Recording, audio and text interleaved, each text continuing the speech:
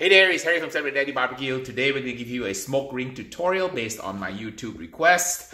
We're going to show you how we can create a smoke ring using some black belt techniques, using both natural ingredients as well as some artificial ingredients. We're going to show you the tips and tricks. We're going to cook 6 brisket samples and show you the final results.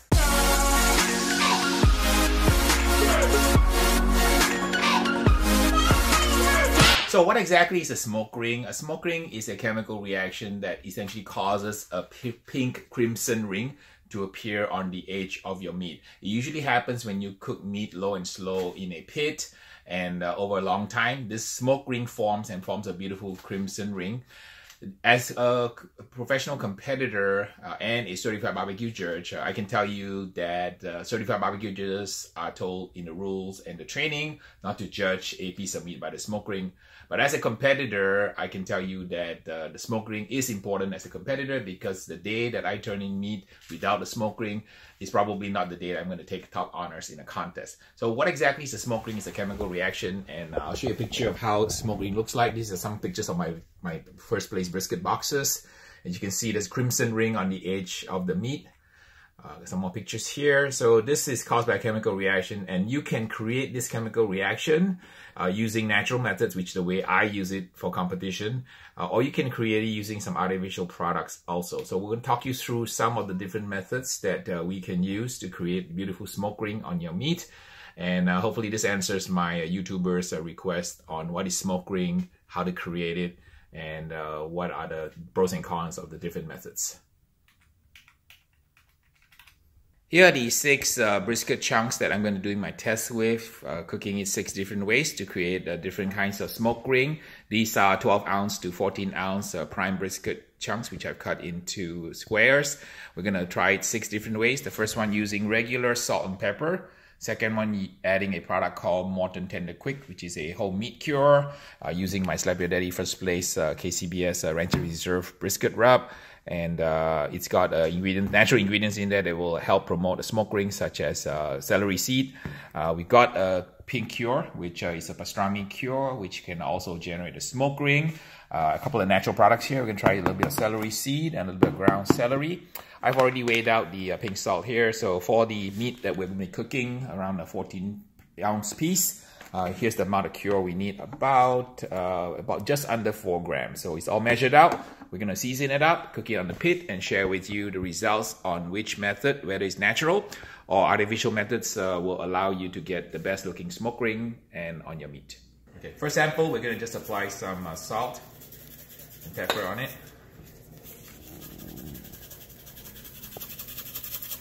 And see if the control sample will generate a smoke ring with just salt and pepper.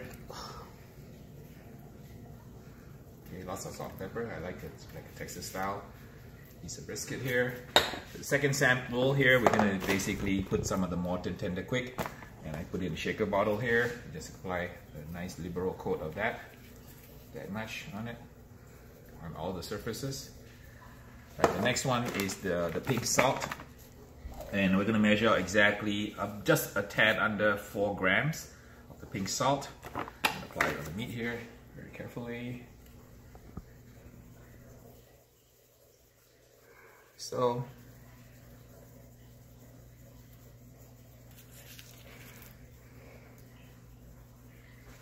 try to get in on all the edges here.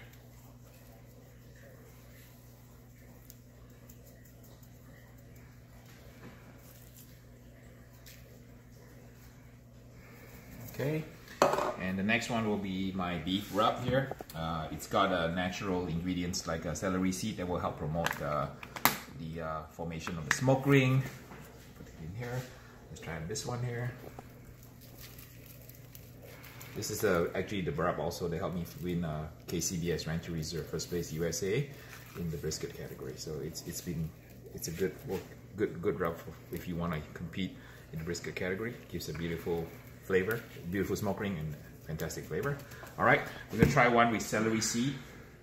This is a celery seed. Celery seed contains natural nitrites. I'm gonna apply some of that onto the meat here. So, and this is the product I have in my rub that helps promote the formation of the smoke ring. You can buy your own celery seed and place it in your seasoning, or you can just, you know, buy my rub, and that also works. So natural celery seed has natural nitrites. Nitrites actually combine with some of the smoke in the pit to generate a smoke ring. So the last one I'm going to do is basically ground celery, which is a finer form of the celery seed. Apply some product here on it.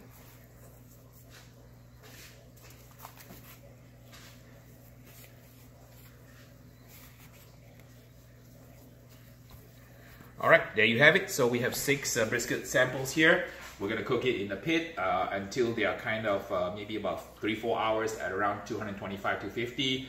Once the smoke ring has formed, or once the crust has formed, we're gonna take them off the pit, we're gonna cut it up and show you the results of this 6-way test. Okay, we're gonna take it out to the pit and cook it for, I don't know, only 4 or 5 hours, and then cut it up and show you the results.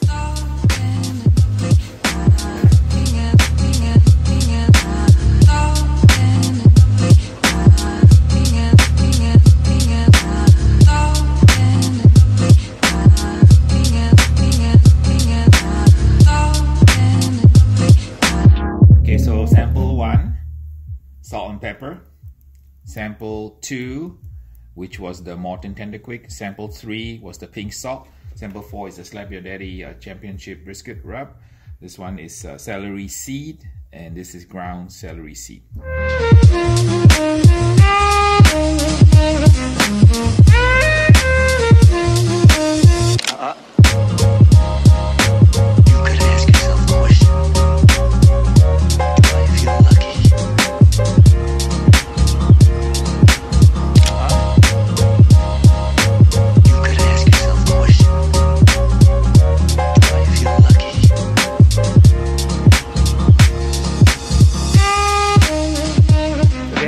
We have 6 samples cooked. First one with salt and pepper. Second one with the Morton Tender Quick product, which is a pink cure. Third one is the pink curing salt. Fourth example is my Slap Your Daddy Moola Beef Championship Rub, the celery seed, and ground celery. So you can see all 6 examples have pretty decent smoke ring. That's because we had good technique in the pit. We cooked it with wood and smoke, and also sprayed water to help the formation of the smoke ring. I think that the salt and pepper one and the moola is pretty equal. Same with the celery seed and the ground celery. The Tender Quick one, which is artificial chemicals, has actually a deeper ring. And whether you like it or not is a matter of personal preference. And the pink salt is even deeper. So these are the 2 outstanding examples of a super deep crimson smoke ring. And you have to decide which one you like better. I won first place in the brisket category and beef category many times with just this product here.